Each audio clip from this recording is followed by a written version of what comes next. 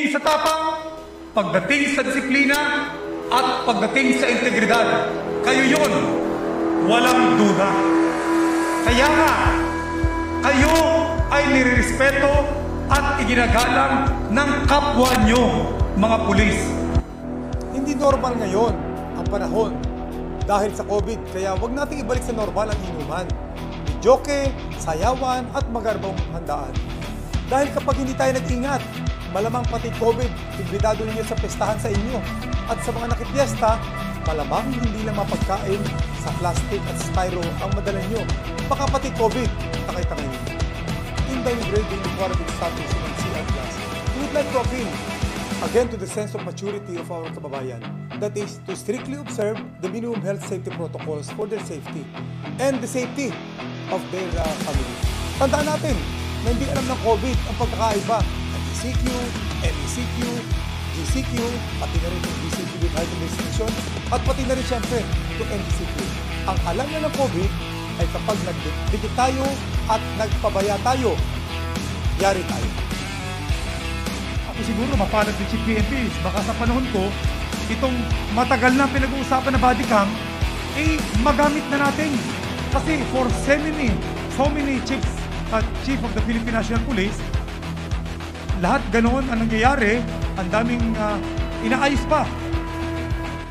We have been called so many names, from police patola to cotton caps, all because of the few bad eggs who have been compromising the integrity and nobility of our profession. Kaya sa mga natitirang hoodlum in police uniforms, sisiguraduhin ko sa inyo, you will hate me. Tumingin ka sa akin! Anong inisip mo pag ginawa mo yun?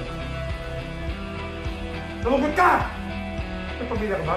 May asawa ka? May anak ka? Ano tingin mo sa ibang tao ka? Ano ang tingin mo sa akin? Ano tingin mo? Ano tingin mo? Ano ako? Para gawin mo? Nakihirap sa grab para pero ayusin mo sa gawin mo. Tapos, hindi ko nang gawin mo. Hindi ko rin yung mga ganyan. Yun na nga, nahuli ka na.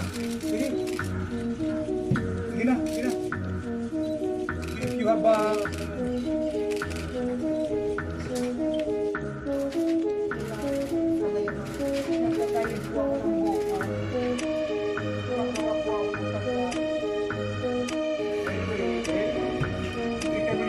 the point is, yung mga numero, mga sinungaling nung kaya, nahuli na sa akto, passing sa drug test and ganyan na sinasabi.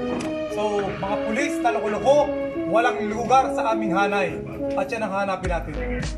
So, once again, I would like to commend the effort of Taguig City Police Station, led by its station commander, Chief of Police, Police Colonel Alex Santos, supervised by the District Director, General Noli Bathan, for this accomplishment. Tuloy-tuloy natin yan para maubos natin yung mga salos na yung pati yung mga kung merong mga pulis naman.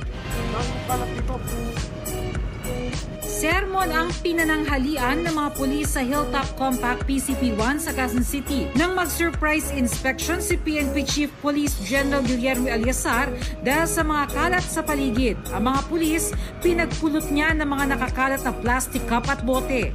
Nawarningan din ang station commander ng Police Station 16 na nakakasakop sa PCP-1. Pati banyo sa North Caloocan Substation, in-inspection niya. Sabi ni Eleazar, isa sa mga gusto niyang matupad sa kanyang panunungkulan ang cleanliness sa PNP. Hindi lang sa kanilang hanay, kundi pati sa kanilang mga opisina. Paalala pa ni Eleazar na dapat matugunan ang lahat na nagpupunta sa police station. Ayoko na makakarating sa akin na hindi sila inaasikaso. Lahat na pupunta dito is as good as sabi pumunta. Through you. Bawal din daw ang patulog-tulog sa duty. Sermon at saka kaso, di ba? At pwedeng iparilib pa natin din sila, pati yung mga commander nila doon sa specific station na yun. Nakipagpulong din daw siya sa PIDEA at maglalabas sila ng Unified Operational Guideline para maiwasan ang mga posibleng misencounter, kasunod na nangyari nitong Biyernes sa pagitan ng PIDEA at Quezon City Police sa isang operasyon kontra droga, kung saan muntik na namang magkaengkwentro ang dalawang panig.